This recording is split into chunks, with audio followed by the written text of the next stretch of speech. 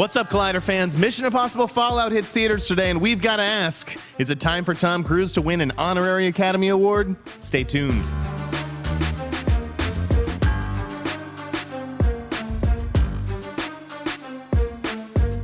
Jeff Snyder here, joined by Mark Riley and Perry Nemiroff. And guys, I am looking at the playlist this morning in a piece, I believe, written by Gregory Elwood. And he asks, it's 2018, so let's ask the question that is actually the most realistic. This is in, obviously, in response to Fallout coming out. Sure. Is it time for Tom Cruise to win an honorary Oscar? Let's start with Mark Riley. I thought you were going to the Oscar expert. I was Perry on my Nemiroff. toes there for a second. I was waiting for it. No, not yet. I think we still have plenty of Tom Cruise available to us. There's going to be more movies coming out. Obviously, another Mission Impossible is going to come out. But I would love to see Tom Cruise actually dig into a role and win an Oscar for acting and not an honorary Oscar, because he's the greatest movie star of our time. At this point, Fallout is doing it. He's been nominated 3 times for Born on the 4th of July, Jerry Maguire, and Magnolia. Correct. And Magnolia was 1999, so it's been almost 20 years since Tom Cruise has been nominated. Like, maybe it's just not going to happen for him. Perry, what do you think? My knee-jerk reaction to that question was, yeah, why not? Because also the first thing I think that comes to mind with why not is, oh, but he's so young and has so much of his career ahead of him. But then when you look at some other names that have gotten an honorary Oscar at a younger age, you know, I'm just looking at Spike Lee, was 59.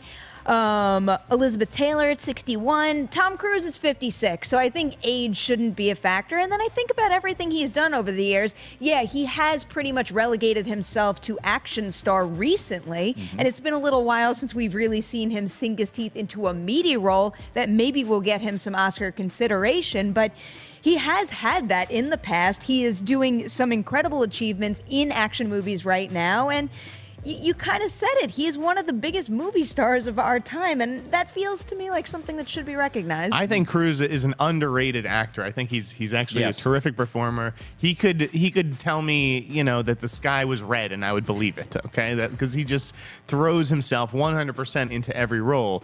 What's interesting is I wonder if, like, there's been a lot of talk. If there's been any talk about, like, giving Oscars out to people who don't have them or can't get them yet, it's stunts. It's stuntmen. Yes. Yeah. Like, what if, you know, if the Academy instituted a stunt Oscar for this year's movies, and it went to not just the stunt performers, but also, well, I guess it should just go to the stunt performers. But in this case, Tom Cruise is doing his own stunts. Yeah. So I feel like he deserves an Oscar just for that alone. I mean, isn't that another reason to give him an honorary Oscar? Because look at all the things he has accomplished over the years. But it wouldn't be honorary. It would be specifically if they gave a stunt Oscar this year. So we need a stunt category, like an actual category, right, exactly. And then we also need an honorary stunt Oscar. So then we'll have everything covered. Because I'm with Riley. I think it's way too early. I think it's almost offensive to pose this question. I know that a lot of people like around Cruise's age have gotten honorary Oscars. Like Perry said, there was Sophia Loren at 56. Paul Newman was only 60. Sinatra was 56. Oprah was 58. Yeah, like, so this is around the time in your career when you get an honorary Oscar. But I just think, you know, Cruise still has some great movies to come. He's not done yet. He's also a prolific producer. He's produced some of the biggest hits. He's a stuntman, as you referred to.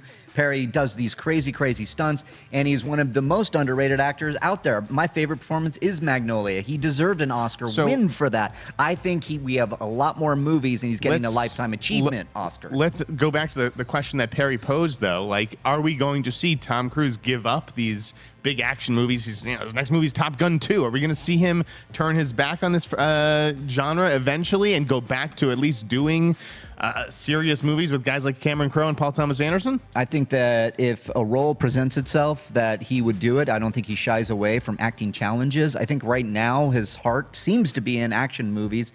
Top Gun 2, that's going to be interesting to see what that does for the box office and action-wise.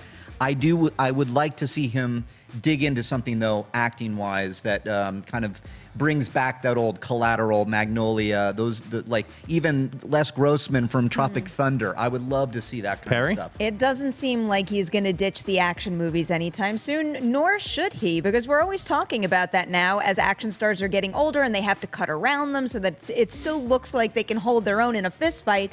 That's not the situation that Tom Cruise is in, and based on Fallout in particular, it doesn't look like he's anywhere even close to that part of his career. So I hope the Mission Impossible franchise continues, and if this is what he's passionate about right now, he's doing it well, so let him keep going. This is a great movie. Like, it's top 5 of the year for me so far, and maybe it even gets that Best Picture Oscar slot that was supposed to go to movies like The Dark Knight. Yeah. Maybe this is the kind of movie that gets in. Like, I think that Tom Cruise, if he does want to win an Oscar, that's not an honorary Oscar that's just given to him, he needs to get back to working with top-level directors. I mean, this is a guy who's worked with Kubrick before, Steven Spielberg. You know, not that McQuarrie is an incredible director, but he needs to get back to doing some more dramatic material and trusting some name-level directors. I would love to see that, and I think that should be next, but I think he is. I think we're going to get another Mission Impossible after this because the reviews are great. The box office is going to be stunning.